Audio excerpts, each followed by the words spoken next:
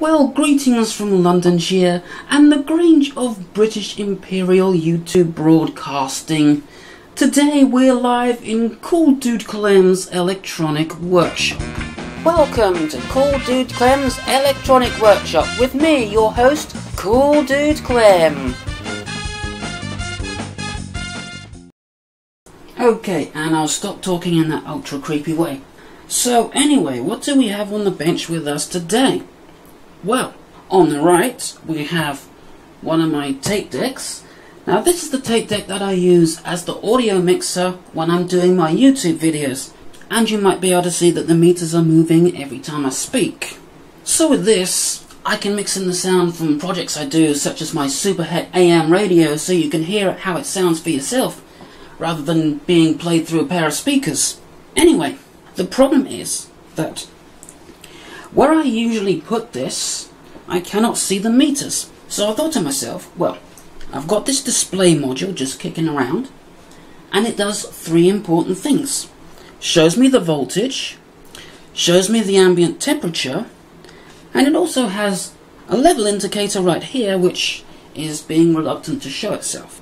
And I found out that has a level meter just purely by accident when I was mucking around with it. However, it won't measure audio output from a line source. So let me just hook this up here. Now we should be seeing a meter on. We should be seeing either the left or the right meter there. And as you can see, there is no meter. But let's just hook this up to the positive of the power supply. And you can see we now have a level meter right there. Same with the green wire. Let's hook this up to the positive. And now we've got the left, if I can just get that good connection there. So, what we've got here is something that's designed to measure speaker output level and not line output level. So we need to do something about that. Okay, so I've done a little bit of a reverse engineering. So let's see if there's anything we can change to make this a bit more sensitive. So we do have a voltage divider here. Got this 6.8k resistor and this 1k resistor. So if I was to bridge that out and maybe increase that one, you should get a little bit more response, but I don't think it's really going to make too much of an improvement. But anyway, the basic circuit is we've got a diode, a resistor, Zener for overvoltage protection, and then we've got this capacitor here for the peak hold, and then there's the chip right there. So all this stuff around here is for the audio input, and everything from here to here, I'm not sure what that does, but at a best guess, I guess that would be for the temperature sensor. I haven't really reverse engineered it that far yet, but let's see if we can come up with something. So here's what I've come up with: a little circuit using a certain component called a transistor.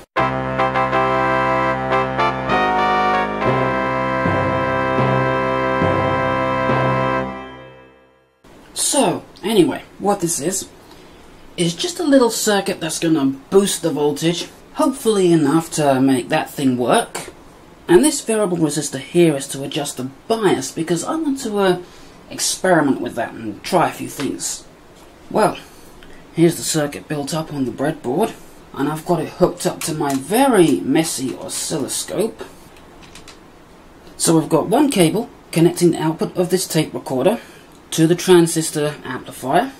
These two are going out to the oscilloscope, and these great big fat wires are to carry all the current that this power sucking single transistor amplifier is going to require. So, suppose I better turn it on.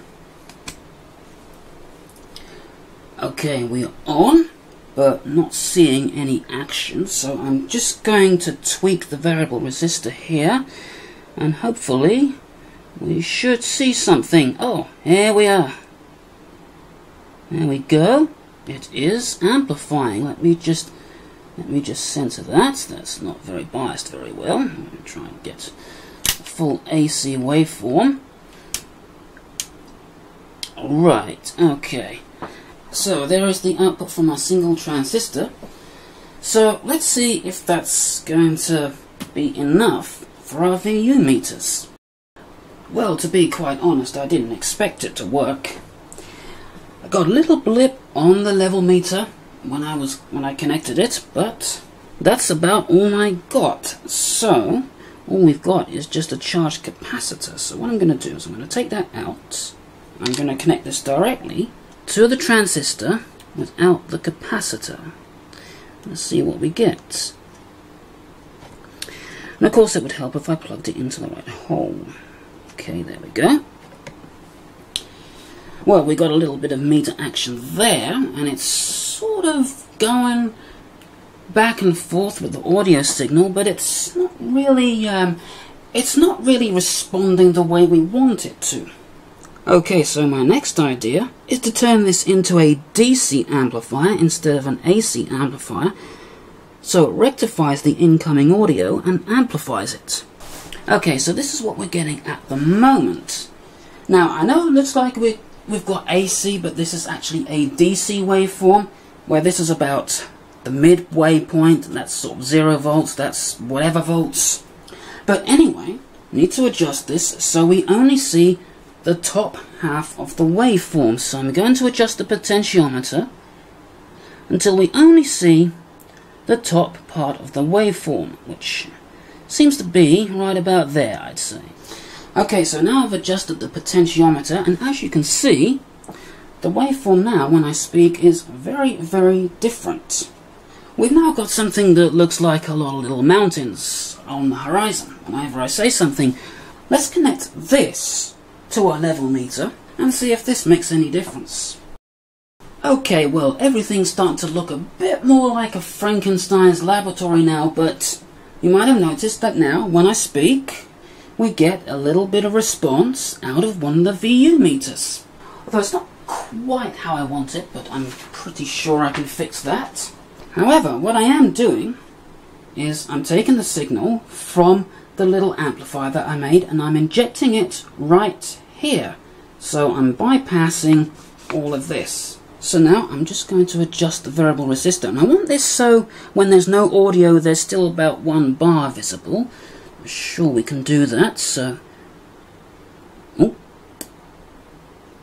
Alright.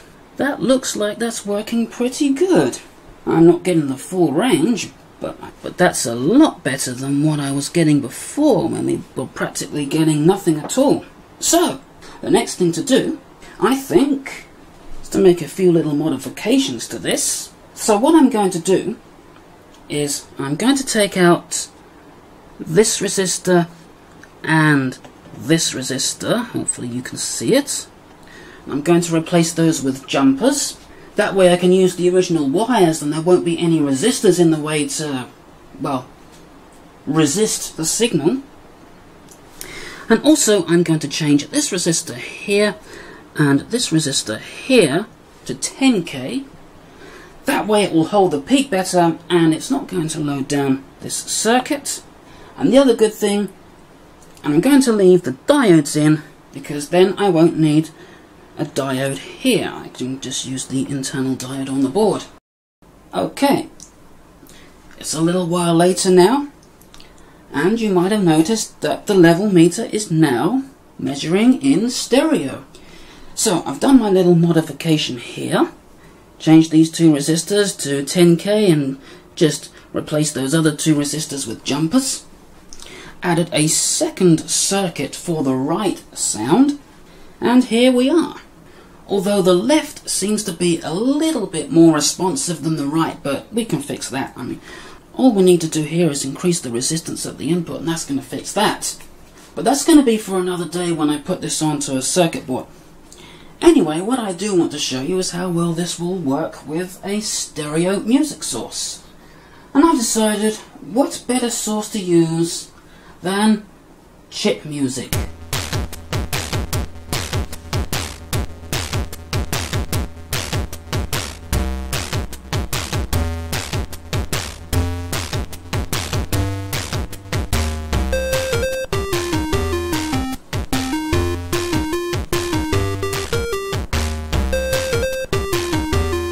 Okay, well I won't play too much of that.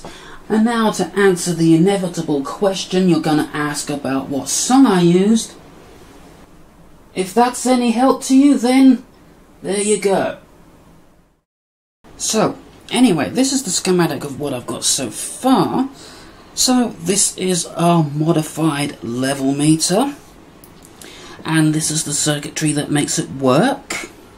Now, there are actually two of these circuits. So, there's one for the left channel and one for the right channel. But I've just drawn one of these to make it more simple. As you can see, they're both connected to the same 12 volt power supply, which is also the same 12 volt power supply my tape recorder is connected to. There are some noisy kids outside. So, anyway, this is to bias the transistor so it's at full saturation, or very close to full saturation, because we need it right there, and I'll explain why in just a minute. And this is to limit the incoming signal. And I might replace that with a variable resistor so I can adjust that. Well, I will replace that with a variable resistor when I build the full thing. And now to finish off, let's look at some boring graphs. So this is 3 ways the transistor could be biased. Now, if we bias the transistor at its midway point, like in an audio amplifier, as the audio signal swings negative, the voltage we get out of the circuit is going to rise, and as it swings positive, the voltage is going to fall. But when there's nothing going into the transistor, it's going to be about halfway, and that's not what we want for a meter. Now, if we bias the transistor where it's near its cutoff, that's not going to work either, because when the audio signal swings negative, the voltage is just going to stay near the full output voltage, and as it swings positive, the output voltage is going to fall. So that's not good either. However, if we bias the transistor where it's nearly saturated, this time when the audio signal swings negative, the voltage we get out of the circuit is going to rise, and when it swings positive, it's pretty much just going to stay at 0 volts. And also, when there's no signal, it's going to be at 0 volts, or very close to 0 volts, because I've actually got this bias, so there's 1 bar showing on the meter when there's no signal. So yeah, when there's no audio coming in, it's going to be close to 0 volts, but not quite at 0 volts.